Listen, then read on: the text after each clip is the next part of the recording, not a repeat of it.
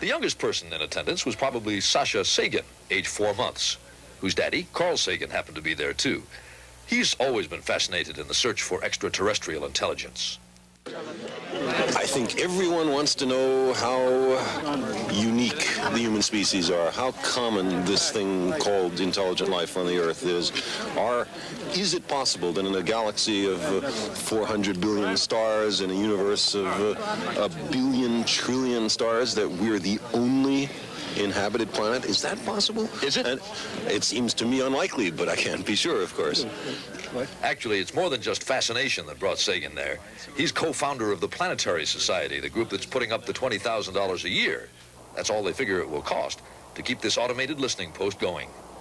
Day and night, year in and year out now, man will be listening from here, scanning the swirling galaxies, combing the cosmic haystack for that one tone or beep or whatever it turns out to be, that would be our first bit of solid evidence that somebody's out there. Space is so vast that the odds against finding them anytime soon are long. We'll never know if we don't look. And that's why Professor Horowitz's wife took a bottle of champagne today to launch the investigation. Maybe something will come of it, maybe not. This may be the least important story of the day, but let the search begin.